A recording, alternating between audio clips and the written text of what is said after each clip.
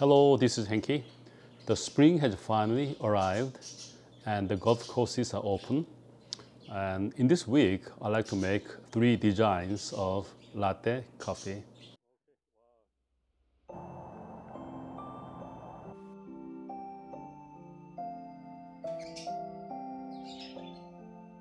Okay, this is what finished latte looks like.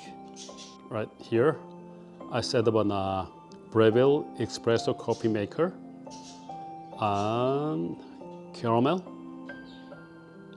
and whole milk and Lavazza espresso coffee.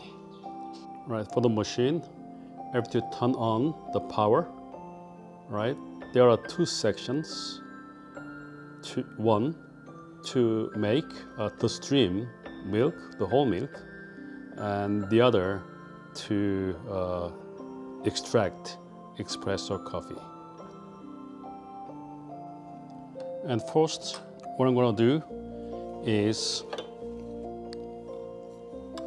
espresso coffee in this knob and fill it at the brim. Usually for a double portion, stronger espresso, you fill it more. And I'm pressing gently, but not too hard, right? It's gonna clog if you press it too hard, so gently, right? And the coffee dispenser is inserted. And next, I'm gonna put whole milk right inside the streamer, about 1/3 of the cup. Right? To warm the cup, you can put it on top of cup warmer. It's pretty much warm on top of here. You can have it upside down. For me, I like hot latte coffee instead of warm.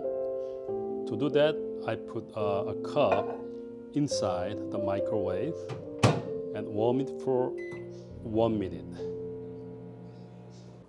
Now I have to stream the milk. Right?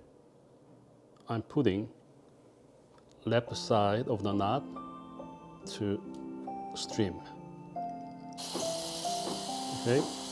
The steam is coming out, right? And I'm placing the streamer,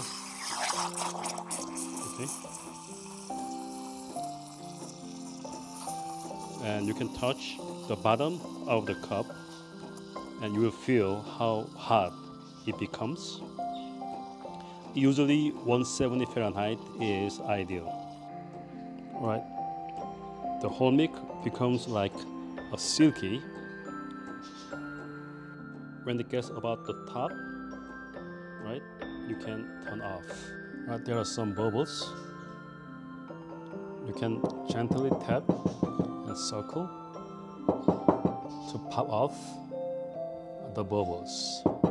Next, I'm placing warmed cup, okay, into the dispenser and dispense it.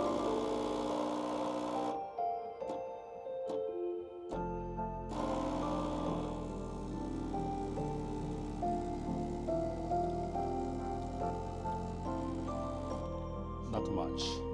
Right, as you can see, a nice creamer from the espresso coffee. While you're pouring it gently, okay, at the end, trying to shape. Now I'm adding some caramel.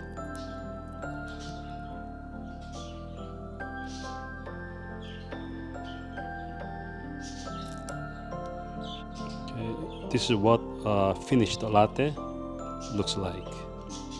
Right. Thanks for joining again this week and have a nice week.